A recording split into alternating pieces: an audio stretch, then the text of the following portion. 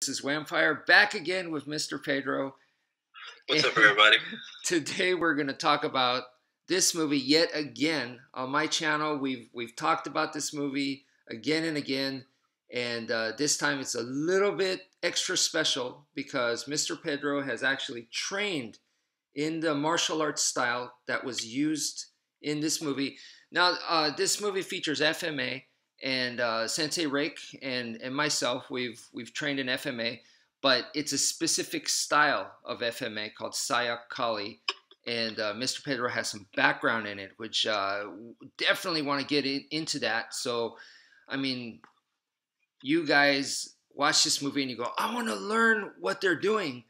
You know, we can kind of see from Mr. Pedro's perspective, from his experience, he could share with us, you know, what that was like, what was the training like, and all that. But first of all, let me ask you, do you like the movie?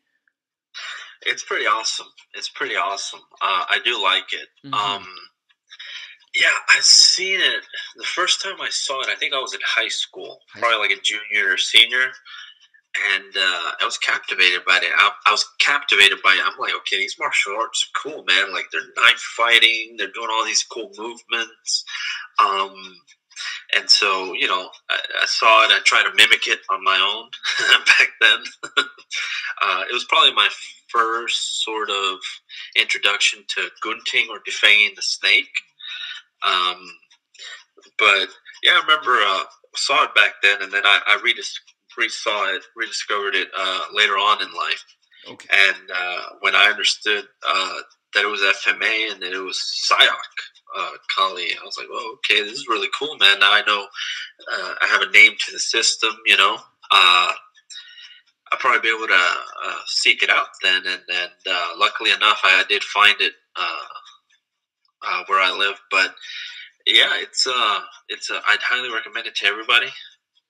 It's a really entertaining movie. Benicio del Toro and Tommy Lee Jones did a really good job in that movie. Yes, top-notch actors. Absolutely. Now, the thing about this movie, the story-wise, to me, is kind of like it's like Rambo, but darker. Oh yeah, it's Rambo's evil. and yeah, it's from the other side. You know what I mean? Like the other perspective. Yes. I mean, Rambo obviously suffered PTSD. So does Benicio's character, except this time, he's more a little bit like a serial killer, and he actually battles the equivalent of the Colonel Troutman character, which is played by Tommy Lee Jones. So they actually battle, which is you don't get to see that in the Rambo movie, but in this one they go head to head repeatedly. Oh yeah, probably a good 3 or 4 times if I remember correctly. Yeah, like 3 good times at least. It's like King Kong versus Godzilla, right? It's totally, yeah. It's an epic showdown because it's the pupil versus the master. Yes. Now, this isn't the first time FMA has been featured in a Hollywood film, but I have to say that even though Filipino martial arts is commonly used in a lot of movies all over Hollywood, TV shows, movies, everywhere, but a lot of people don't realize that. Yeah, I don't think they get highlighted enough. And 2, it's probably because I think they blended with a lot of stuff. Like when we look at the Bourne movies, yes, there's a lot of FMA in there, but there's also some Muay Thai, some boxing, other styles there too, you know. Right. But yeah, or like John Wick, you know. I think John Wick 2 had the knife work with Common, I think, if I remember correctly. Okay. But again, there's a lot of judo, jiu-jitsu mixed in there. One of the movies, top of my head, that I can think of that was highlighted FMA, but it was real fantastical, was Equilibrium. Yeah. With great movie, Christian Bale. And yes, they were doing it with guns, so they're doing like Huba with guns, and you know that's it's It's kind of funky, but over the top. Yeah. over the top. But yeah, I mean, Kick-Ass, the superhero movie. He uses two sticks, right? Two sticks, yeah. Right. And I remember in the first one, the little girl, she has a balisong, the butterfly knife. Exactly. And she's twirling it around. She's kind of giving a little explanation on it. So you see it here and there. But, you know, I can't think of anyone who's just specifically, hey, this is FMA. This is the only one, I think. And even this movie, it's actually divided into two, which is the tracker, the Tom Brown Jr., the tracking stuff. And then there's the FMA. So, but this is the one I think that gets the most, like you're saying, highlight as far as FMA goes. And there's nothing else. So if you hate this movie, but you love FMA, I'm sorry to say, I think this is it. There's nothing else out there unless they make something, which I hope they do. Mm-hmm. I do too. I mean, I remember. You remember Lucy Liu? Yeah. She had some FMA training, and I've seen some clips of her doing some double sticks in a Wally Heaven 6 in movies. X versus Sever against Antonio Banderas, I believe. She was an assassin in that, right? Mm-hmm. And then, of course, Mila Jovovich in Resident Evil, she had Eskrima training there. Oh, yeah. Yeah. And, you know, Filipino systems, they look really good on camera. But, like I said, there's just, I guess probably maybe because of the stuntmen or the choreographers, they never just train one thing. So they're going to throw in a lot of stuff. Well, dude, you're the guy that saw this movie and said, I'm going to go learn that style, and you did. So what can you tell us, like, compared to other FMA styles, how is it different? Because you've done other FMA styles to more conventional. Definitely. So the biggest thing for me was, so Sayoc is taught by templates. So in the movie The Hunted, they're using the 3 of 9 template. Is the classical Sayoc template.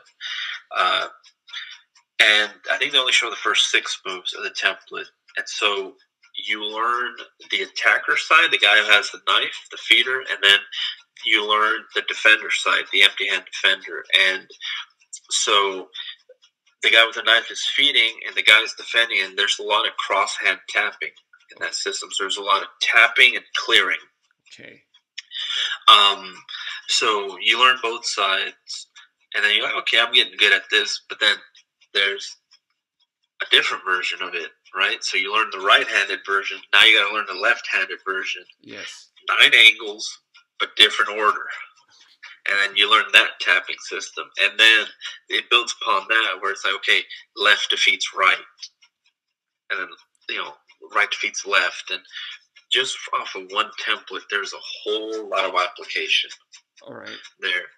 And, you know, as you go on through the system, they have a Ponatukan set, or several. And it's really, the Ponatukan set is really like Wing Chun or JKD with a knife. There's about 12 moves in the first set. And so, like, the first one is you have the knife, the other guy has his hands up. You clear, like, you pox out his lead hand, then you jab him with the knife. That's your move number 1. Move number 2, you pox out, he checks, you do a double pock, jab him with the knife. So on and so forth. There's a lot of clearing.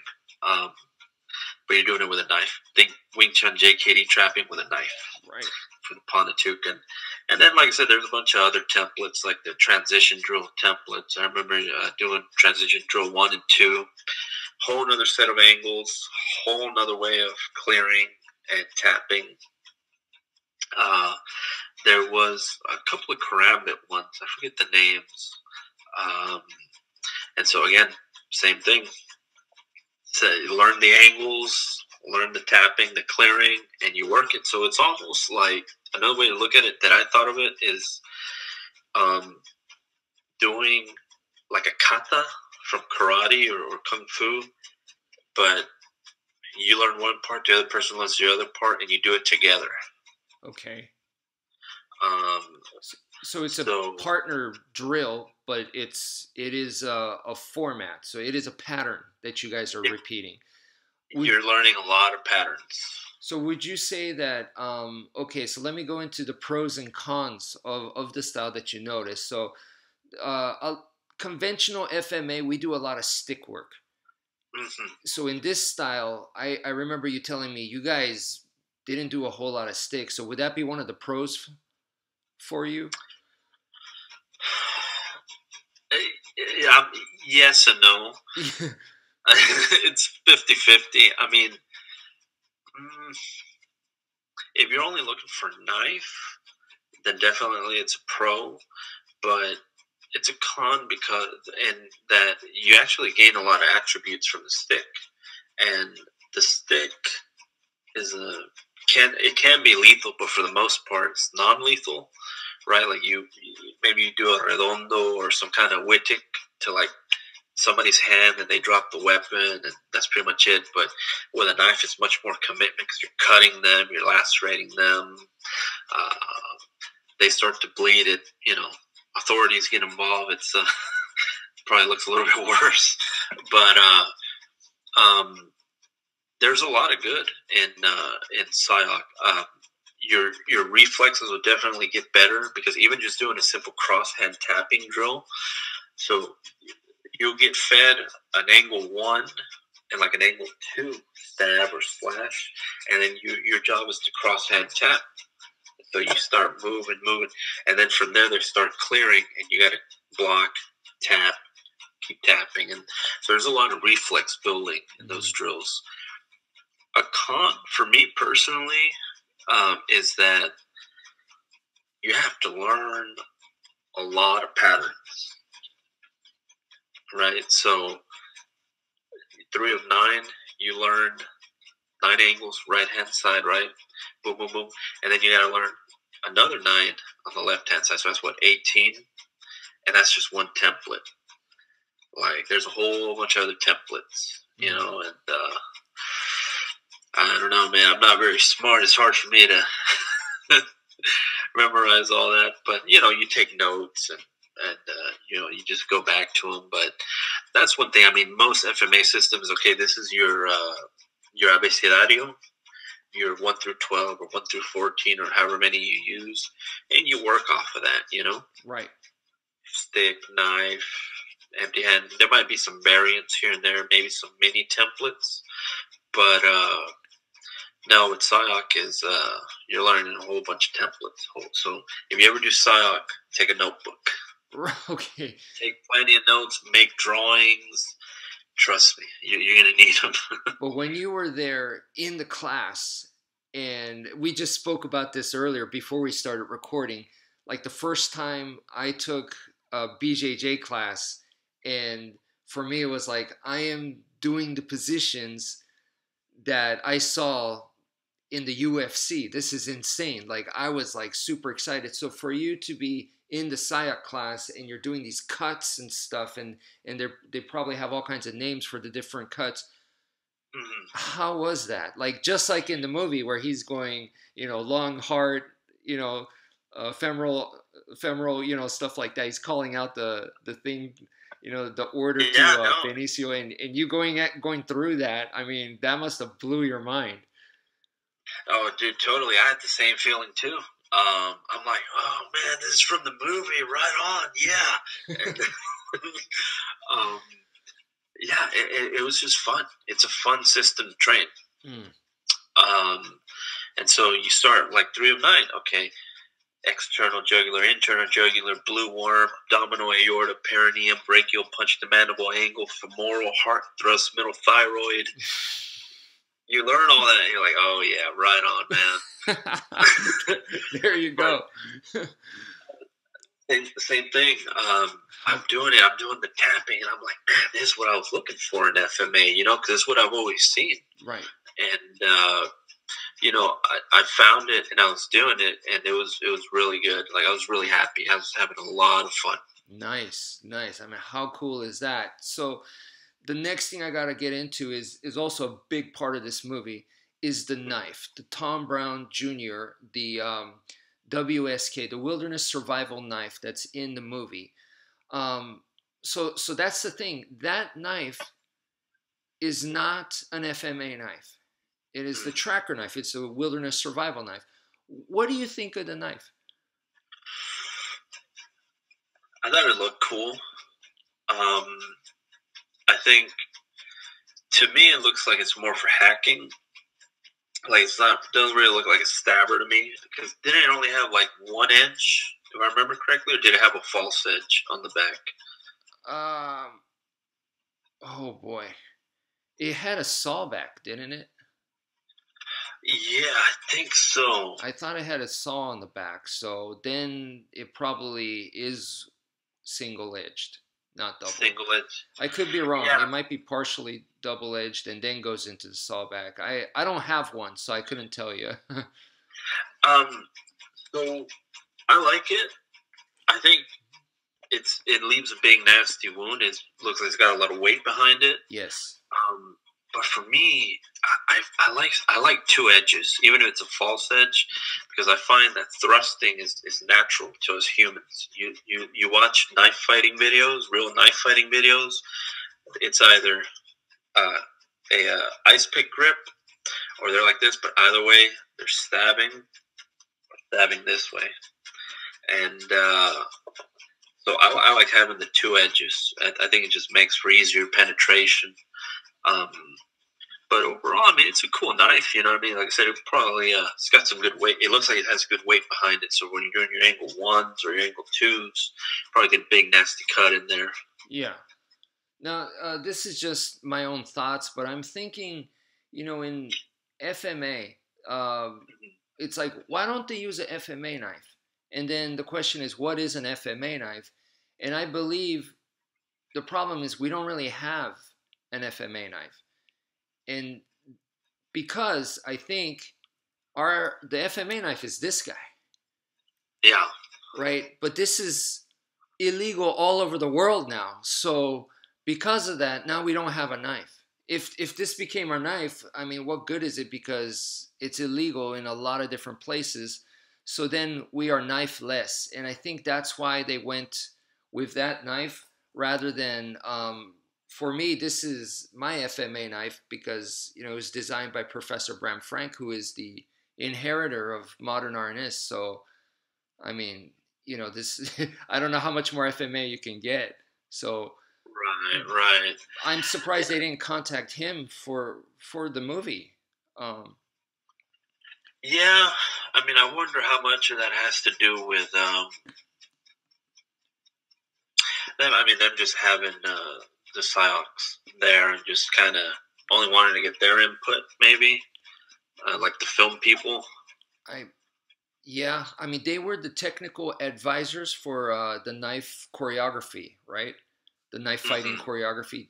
They were the guys that worked on the film. In fact, aren't they? Isn't one of them in the film that Benisu's demonstrating on? Yeah, that's one of the fellas. Or the practice where Tommy Lee Jones is calling out and he's removing the guy's gun and choking him with a strap. Yeah. So I've seen one of the knives. I want to say it's called the Rat, R-A-T, and it's a tiny little thing. It's kind of like I think you wear it on your belt, and you draw, and you immediately go for like a neck cut or stab. Did you saw this at the Sayoc class that you were taking, or? Yeah, my teacher had one. There's a training version and a live version. Okay. And so I remember it's kind of like a cross draw. Okay. So you lift, you draw, and then you can conceal it with the finger. So it'd be like a quick jab to the neck. But it was a small thing. But you know what? Now that I think about it, it kind of looked like a kitchen knife. Okay, it looked like a kitchen knife, but kitchen knives are kind of big. So it was like a small kitchen knife? A small miniaturized version. Okay, I see. So it's very simple looking, is what you mean, kind of. Yeah, it was very simple looking. Huh. I want to say it's called the Rat, R-A-T, but I'm not 100% sure on that one. Okay. So, yeah, it was a little bit strange that they went with that knife, but the FMA mentality is we're going to use any knife, right? So that's kind of and in the movie, Tommy Lee Jones is making out of flint, a knife out of flint. So, and Benicio even carves out like a small steak and makes that sharp. Mm-hmm. Even though you can only stab with it, but that's kind of like your makeshift knife. So it really goes into the mentality of, for us, we really don't care if it's a blade, we're going to use it. Absolutely. Absolutely. And let me ask you this. Yes. For you in a knife, what do you prefer? Like, do you look for something that's a good stabber or a good slasher? Or both? Or it doesn't really matter? I mean, definitely the art to me is very versatile. So I like a versatile knife. So if the knife is very, very specific towards only one grip and only slashing or only stabbing, I kind of prefer the ones that are more versatile. So you could use them in a bunch of different grips, slashing and stabbing. So I kind of prefer that way. But I try not to be too picky because once again, I feel like the art, tells us you should be able to use a $300 knife or a $10 knife. You should be able to, yeah. It's your skill is what's important at the end of the day. But yeah. No, I hear you. I'm with you on that one. One mind, any weapon. Yeah, yeah. So anyway, man, thank you for sharing us your experience and insight into training at the Sayoc Kali style. And, once again, thank you for being a guest. Thank you very much. Like I said, guys, seek it out. If you find it, train it, bring a notebook. All right. So that's it for today. Thank you all for joining us. wmpyr over and out.